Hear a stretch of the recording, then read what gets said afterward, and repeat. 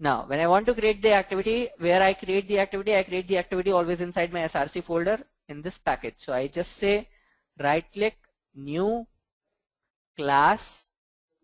I'll just give the class name like second activity, and I want to extend in this activity what? I'll just say finish. Now inside this activity, as I want to make this class as an activity, I want to extend the activity class. So I'll use the extends keyword and activity class. So I just extended the activity class. Now I want to use few of the methods like onCreate. So I just go to source, I'll override or implement the methods, click on this, and then I will come to onCreate method. I will search for onCreate method. I've got the onCreate method, I'll check it, I'll take it to my code. Now here I have to set the content view, which will relate this Java class or this activity to my XML layout, the user interface. So I'll use the method which is named as set content view, and I will pass here the layout. So activity second, I want to put it as a UI for this screen. I simply close it with a semicolon, and now what I want to do is I want to create another object of the edit text here. Now which edit text I am going to create? The second one, in which we want to show the data. Now simply you create an object again here. You can create the object as edit text second. Now coming to this, edit text second,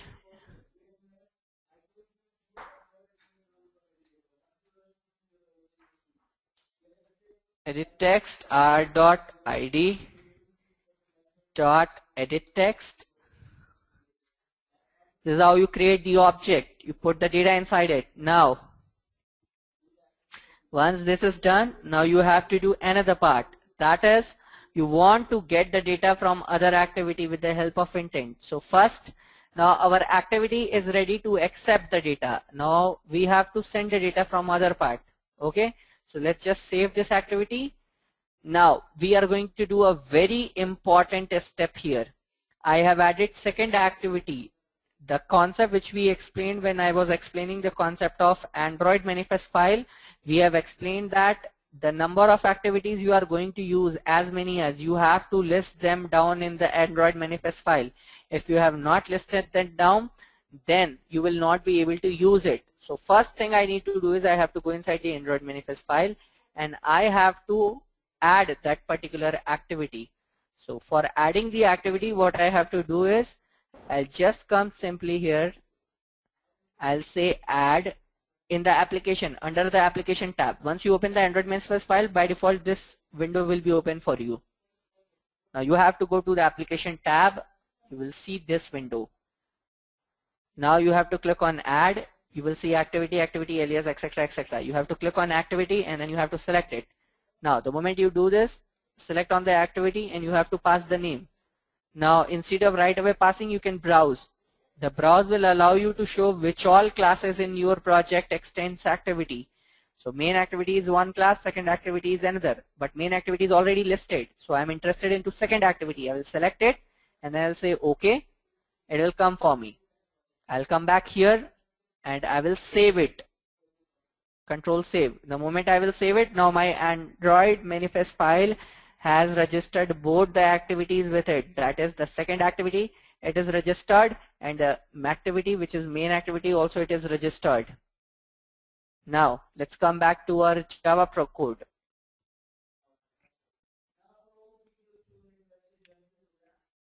In my first activity which I have created, we are ready with the string. We kept the string inside the bundle. Now the part is to keep the bundle inside the intent. Now let's create an intent. So I just simply create an intent. As intent is a class, I'll create its object. So let's say intent object I have created. Now, when I create an intent object, I'll get multiple constructors for it. I am interested into a constructor which will take 2 parameters. This constructor will take 2 parameters. First parameter it will take, that is the context in which, from which particular class you are trying to instantiate the other activity. And second parameter, it is taking the class name, the particular class name which you want to instantiate. So I'll take this parameter. I'll pass in the first parameter the context. So I'll pass the context as this, because within the same package I am passing the data. The second I'm going to do is I'm going to put the name here. The name is second activity dot class. That's it. Now my intent is ready. Inside my intent, what I want to do now, inside my intent I want to put bundle now. So I'll just say intent dot put extra. Intent has always 3 parts. First is action, second is category, third is data. What you want to do with this intent is the action you attach to it. That is the action view. Second is category. What is the category? Category could be default or launcher. The third part comes as extras. The data or anything else if you want to send with the help of the intent to other components. So here I want to send data to the other component, that is the extra parameter. So I'll just say put extra, use the put extra parameter, and there is a method which takes put extra as a bundle as a parameter. I'll select this one, I'll pass the bundle object inside it, and I'll put a semicolon. Now my intent is ready, bundle has kept inside the intent. The task is to start other activity. Now I'll come down and I will use a method which is named as start activity. Start activity is a method which takes parameter as an intent and it starts the particular activity you want to start. Okay, I just got a question. The question is, which value will get passed into this here? Nikita, this question, do you want to ask that the one which this I have passed in intent part? This part is actually explaining the context of this intent, that the intent is associated with this class within this context of this class. So that's why I have written there as a this. This is a keyword of Java which refers to the current context, and our current context is this class. Is it clear now, Nikita? Okay. Now we got another clarification from Nikita. Nikita said that in the intent part, in put extras, you say we give key and value. In the put extra, Nikita, we gave the bundle, actually the bundle object which we are giving. The bundle object has a key value pair inside it. Now we are putting this bundle inside the intent and we are trying to send the entire intent itself to other activity. Now other activity will extract the data there, and there you will see how we will use a key to extract the data. Is it clear for you?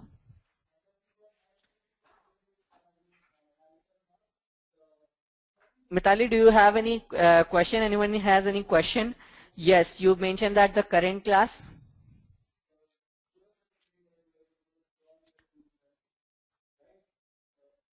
Okay, I just got a clarification from Nikita saying that we can use either ways. Either ways is just only that you have to put the data inside the bundle, and then finally you have to put bundle inside the intent, and then intent you just put inside the start activity method which will start other activity.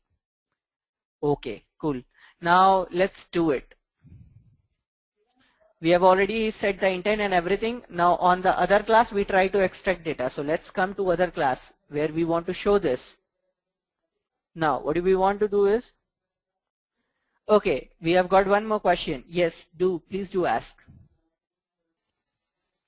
Okay, intent dot put extra the value and the key without using bundle. Is this right? Yes, Nikita, it is also one of the way to do it. It is also right, correct.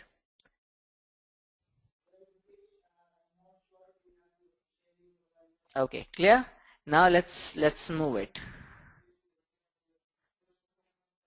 So on the other activity, what I'm trying to do here is I'm trying to access the value. So I will extract the value from the intent.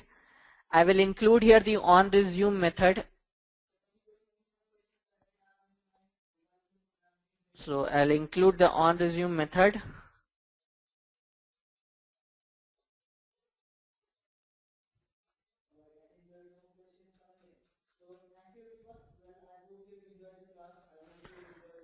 I'll just use onResume method.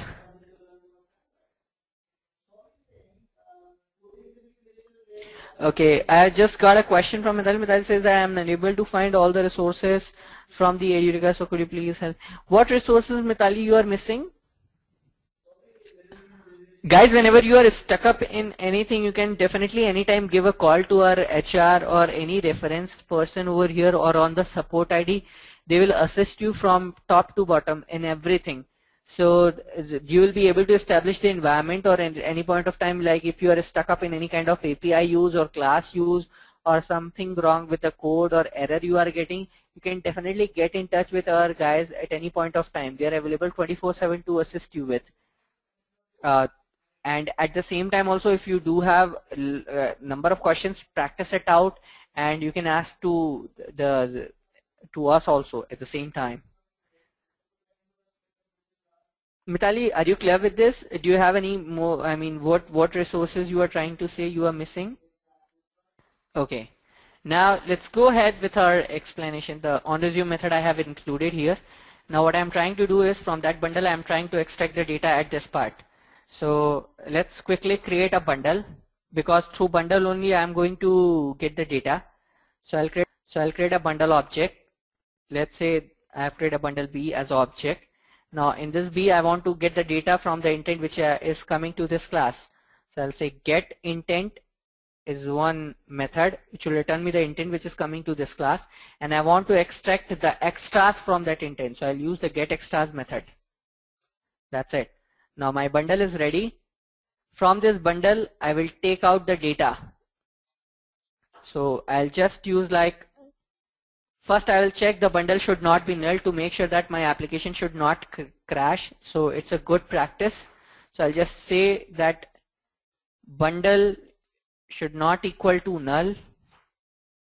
Then in this case I want to extract the data. So I'll just simply extract it like in the string variable, or right away from the bundle itself I'll do like edit text, which I have declared on the top, dot set text. Now in this, the value I'm going to put is like accessing from the bundle. So I'll use the bundle object dot get string. In this get string I have to pass the key. The key which I will pass here is the one which I have put in my earlier class. So which key I have used? Edit underscore value. I have to use the same key and I have to pass it here to access the same data. Now that's it. I have passed it. It will set text will become this. I can have a else part at the same time. If it doesn't, if it comes as null, then do one thing. You can simply put any other text inside this edit text for that matter. So if I can just simply put like data not available, if in any case if data is not coming, I just save it and I try to run the example.